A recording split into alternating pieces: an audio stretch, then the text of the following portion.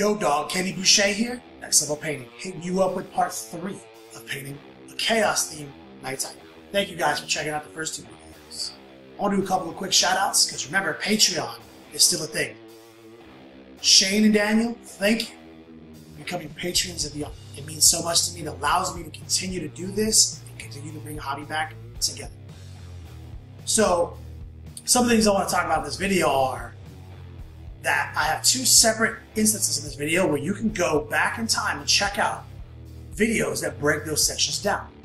I painted the Night Titan's base and power sword separately, 2 separate 10-minute long videos. So don't hesitate to check those out. See how I did them, get the intel on those. And because of that, I'm not going to have nearly as much time in this video as I normally do. I only have about 5 minutes of actual painting, but I'm going to go over a couple of really cool techniques to show you how to sort of mask things off on the fly. I'm going to show you how to, get in there with the airbrush and do a little bit more over the cell and touch things up in weird ways. Don't forget, I'm going to be at Adepticon this weekend. So this video will drop. I will be on the road. If you guys are going to be in Chicago this weekend playing at the greatest miniature convention there is, please follow me on Twitter, follow me on Facebook. I will be tweeting and Facebooking on locations, where we're going to be, where we're going to be slamming whiskeys back, all that stuff. Please check us out, find us wherever we are. Me, Rob, Juice, Paul Murphy for Force and Narrative. We're going to have the Long War stuff going on. So, ultimate meet and greet, inaugural meet and greet for the Long War. We're going to need to see all the whiskeys raised in the air this weekend, and I'm hoping to see you guys.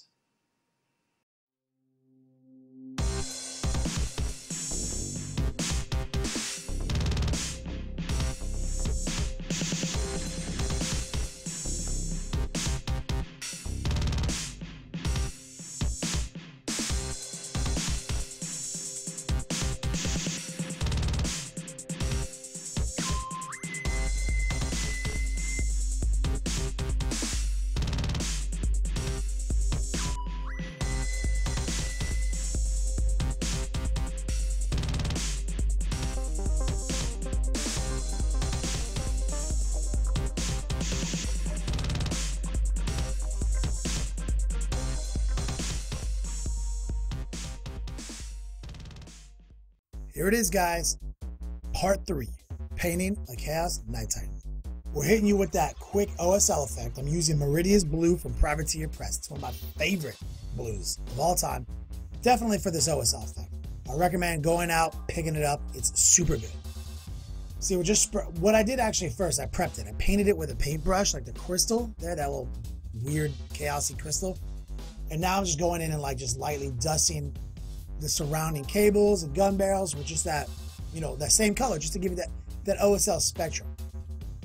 I'm not trying to paint it with the airbrush. It was easier to paint it with a paintbrush and just mist it with the OSL to try to get that effect. I find it goes much faster. As you can see here now, it's getting lighter. That's because I picked out Arcane Blue. Yet again, my other favorite blue from Privateer Press. Arcane Blue is so good. Is the natural transition for this Meridia's blue. It's super fresh and clean. I mean, just look at that little, just subtle but really hard, amazing transition. So we finished that up. Obviously, I tossed a little white on it too. You've seen it. Check out any of my earlier videos on technical effects. Now let's do these horns. This is one of the most interesting parts of this guy. We're using the old Vallejo Air Earth. I'm just kind of laying down a quick little transition back to the original earth color after I washed it. Just real light, because we're gonna get crazy with it. So just build it up. Be careful not to spray it all over the cables. Get your angle right. This is one of those times that you just want to be patient and methodical.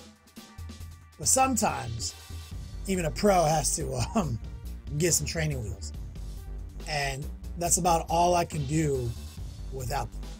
So you see a really nice smooth beginning, but that's not, I want to do more than that. He looks great, I'm not gonna lie. I'm very happy with this guy. I'm proud of him. But let's finish this guy up right now. We're gonna go in, peek out those horns, drop some whites in there, mix them in with that earth, really make that horn look clean in transition. Here's the training wheels I was talking about. You can see I just used some paper, used some tape, and I'm trying to just cover his shoulders up and his hair the best I can. I'm trying to get down in there, but I don't want to spray this all over his red. I can get a little bit on the cables, it doesn't matter, because I can really go in there and just dry brush it off the cables. That's fine, but I'm not like spraying it on there on purpose. If it gets there, it gets there, but I'm really actively trying to avoid it. I mean, look, there it is. Look at that transition. Nice ivory, bony white. I mean, looking super clean. I mean, he reminds me of one of those dogs with those cones on. So I'm coming in with the darker burnt umber, and I'm going down to the beginning of the protrusion, how the horn comes out of the guy's head. And I'm finding those areas and burning them out, and being careful, like I said, not to get it all over the cables. But our dog cone, as it were, is making it so that we don't get any of this on the red. There he is, just looking clean. I mean, he's basically done here. Don't forget, follow those links in the beginning of this episode. I have all the basing and sword tech already laid out for you. 20 more minutes of content. Absolutely, just check it out. Go to the airbrushing section of the playlist, find those videos, and I will show you how to do the crossfade effect and the base effect. Some of my favorite effects. And here he is, man. I mean, he's just, it was really fun to paint. I'm super glad that I got this opportunity. Let me announce the winners of this giveaway here on an upcoming episode. In the meantime, thanks for watching. I'll see you guys on the flip side.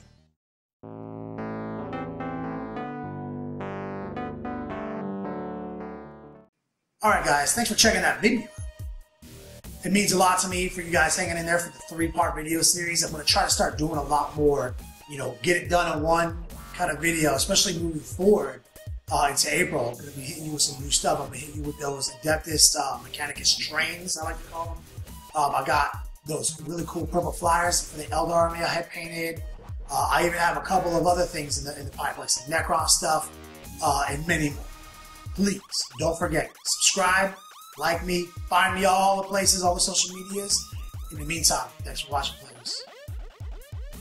Yo, dog, thanks for checking out my channel. And don't forget, I've got plenty of other tutorials, tips and tactics, and many more. Also, if you get a chance, check out my best friend Robbie B's channel, Spiky Bits. He's got tons of sick videos dropping. Thanks for watching.